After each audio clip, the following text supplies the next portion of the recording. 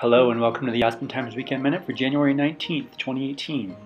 This weekend in Aspen, it's Gay Ski Week with events on and off mountain all weekend, including the annual downhill costume and drag race on Friday afternoon.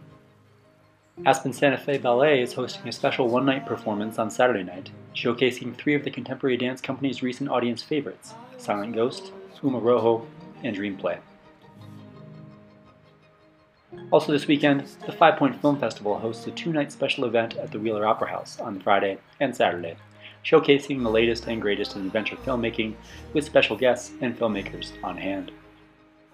For our stories on these events and more, pick up today's weekend section of the Aspen Times or go to aspentimes.com. See you this weekend.